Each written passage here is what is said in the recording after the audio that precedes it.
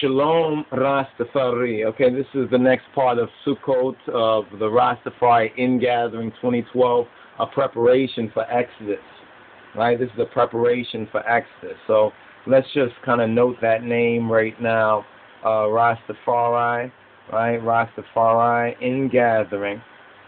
Right, Ingathering 2012.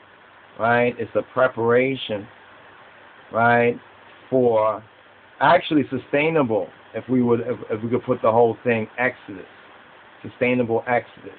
So the Moedims are the rehearsal, and this is a very important rehearsal of Yahweh Eloheinu. As we mentioned before, these right here are the tents all around, and this is a holy place. So this teaches us in big pictures. Yahweh, He loves the misale. You understand what we call myths or metaphor. You know what I'm saying? For us as their children. As you use big pictures to teach your children, so does Yahweh, so does John, so does Abba. Keddus, Keddus, Keddus. So does He uses these big pictures to explain to us as children. If we will only make our wills obedient, right, to good influences and to avoid evil, that's to show the greatest wisdom. And we've been pointing to that. Actually, we have some audios that we need to prepare, right? Seek to prepare as soon as possible. And it's going to be maybe on the 911 channel, we'll have some of the audios. And hopefully we'll have an opportunity, So here we go right here in the good news. The first couple of pages of the good news, actually, here we go right there, right? To make our wills obedient to good influences and to avoid evil, therefore, is to show the greatest wisdom. In order to follow this aim, one must be guided by religion, right? His Majesty says, so you can see who, right? We are the Afe Negus, you know what I'm saying? The mouth of the king, right? Use it as with that zealousness like Phineas, right? He says progress without, right? Progress without what? Religion. Remember religion, Hymenot, we break that down, we explain what that is. Progress without religion, Hymenot, is just like a life surrounded by unknown perils and can be compared to a body without a soul. It is only when the human mind is guided by religion or true religion, Hymenot and morality, that man can acquire the necessary vision to put all his ingenious inventions and contrivances to really useful and beneficial purposes. Now, a lot of the brothers and sisters have certain gifts, have certain callings. You understand? And some think that because one has the gift and the calling, that means that they're ready for ministry. No. Yeah, or think that they're going to use them. No. We must be about the good news. We must be about saving souls. Really not us saving souls, but the saving word, it saves souls. It's so very important because what we're missing is each other. You understand? That's what we're missing. We're missing each other.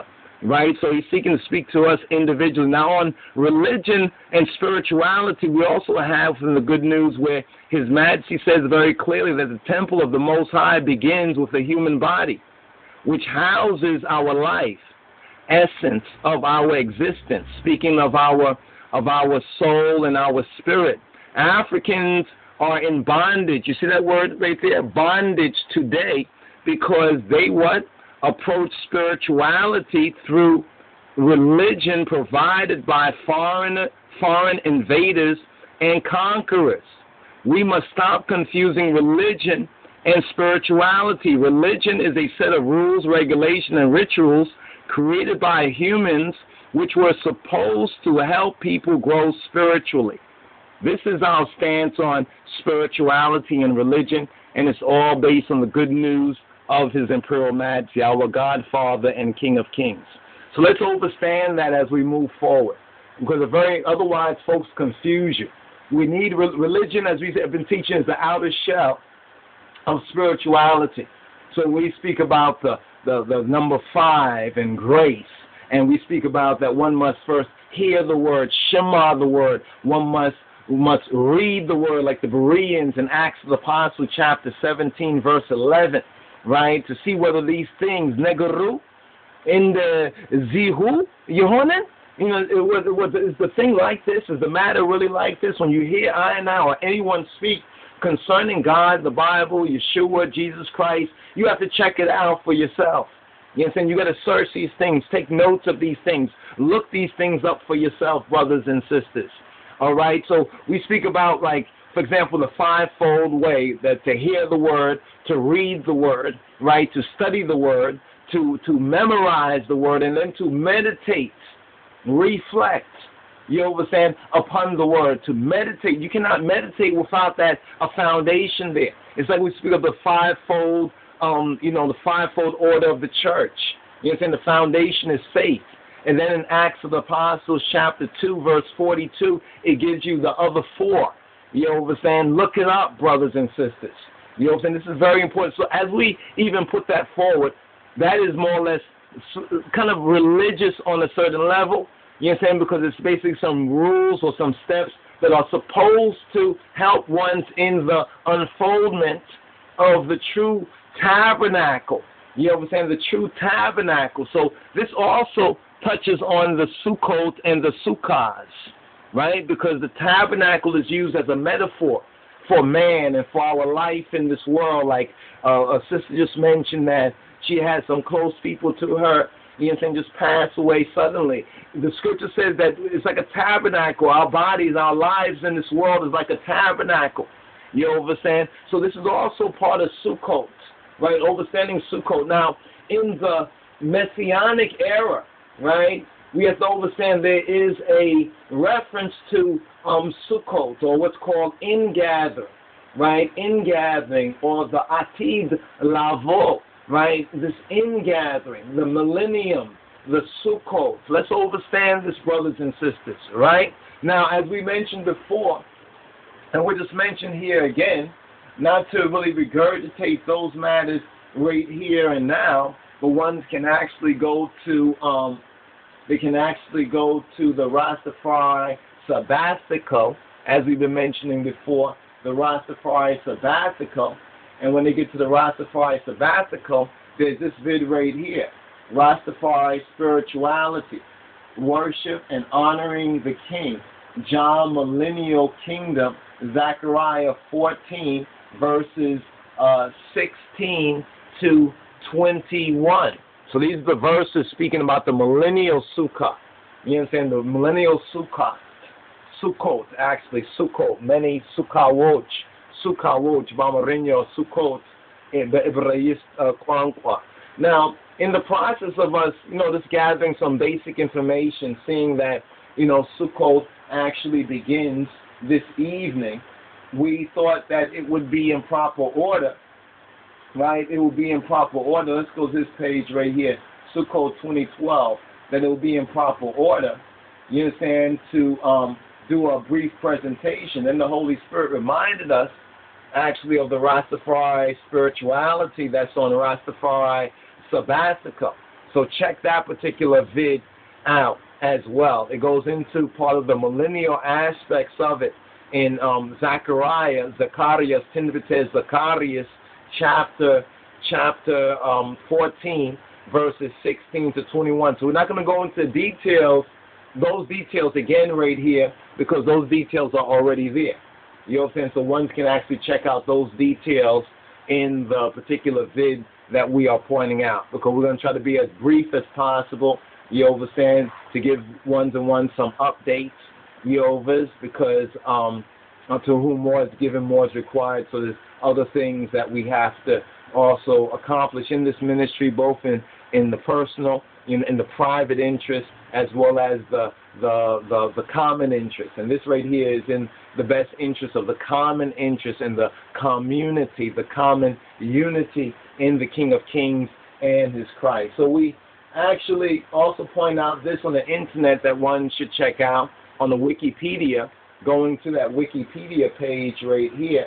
And I was just scrolling over it because they've been updating it. Very interesting update. They've been updating it.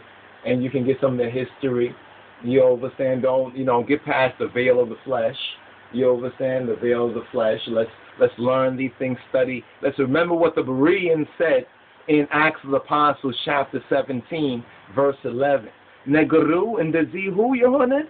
And what they did, they studied and searched out the scriptures. This is the preparation. So here we have Kol Ma'od, right? And then the Hakel, and then, now, you see the Simchat, actually it's the Shemeni Atzeret, right? The Shemeni Atzeret. And we notice an interesting something that was written right here. And it was speaking about in the Tabernacle days when the temple of Jerusalem was still standing. And okay, here's the Hakal, right? The Hakal, right? The Hakal right there. In the days of the temple in Jerusalem, I don't know if you can really see this too well right there, but it's this passage right here, right? In this passage right here, we can actually change the screen orientation. But just hear this, because this is what we read. We went over the page. We've seen the page before. We made reference to it. But they're always updating. After all, they have all those Falashas, Beit Israel books that they keep from the Falashas, so they should be updated and they should be getting better, right? In the days, but some still are bitter. You understand? In the days of the temple in Jerusalem, all Jewish, really, this would be Beit Israel. Now, come on now. Beit Israel, all Israelites, men and women and children, right, on pilgrimage to Jerusalem for the festival would gather in the temple courtyard, right, would gather in the temple courtyard like we kind of gather in the Ethiopian world net. That's like an outer court, like a temple courtyard, right? The temple courtyard on the first day of the Chol Ha-Mo'od Sukkot, right, to hear, they said the Jewish king, right, over here they point out the Jewish king. It's not the Jewish king. It's the King of Kings. It's Moa Anbes is the Im Negeda Yehuda. I want you to understand, Sukkot is the booth. In other words, it's a memorial for how the Israelites went through the wilderness, right? How they dwelt in the wilderness. And so the Jewish king would read sections from the Torah. Now, this ceremony which was mandated in Deuteronomy chapter 31, verses 10 to 13. Remember, this is what we was talking on. Look at the previous Torah portion video, the RSS 52 and 52.1, right? It was held every 7 years. In the year following the Shemitah, which is the sabbatical year, where all debts are canceled, right? Where all debts are canceled, right? Now, our Jewish brothers and cousins, they could do this, and they should do this before it's too late. But anyway, this ceremony was discontinued after the destruction of the temple, right? But it was revived in Israel on a smaller scale.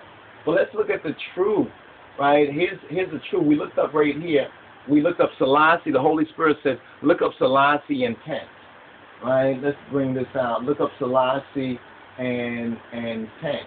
And so we looked up Selassie in tent, and we saw this site right here, right? We saw this site right here. HAILE SELASSIE on throne in tent, most likely a field installation for the ceremonial opening of the École de Guerra HAILE SELASSIE first. I guess the military academy, ones would say. Right? Now, this is very interesting. HAILE SELASSIE and tent.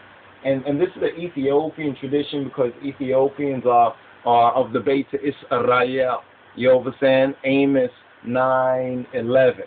All right, Amos 9:11. Don't forget Ethiopian World Net 9:11, the YouTube channel as well, brothers and sisters.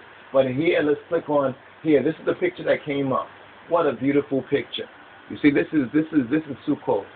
This is the original Sukkot, gathering to hear the true Jewish king, the true King of Kings of Ethiopia. A beautiful picture right here. All right, now this is what had actually reminded, right? This is actually what reminded I, right? Right. This is actually what reminded I. All right. Seems like something's going on, but the picture is going to be still right here. It seems like the camera's going through one of its let's see if we can. Okay, you can see that right there. It's going through one of its stranger moves. So here's the King of Kings, right? Here is Negus and Negesh. You probably don't see that either. So it's on a still right now. The camera is on a is on a still, so it's kind of still this frame. This frame has captured it. You understand? Has captured it. Yeah, the audio might have gone out as well. So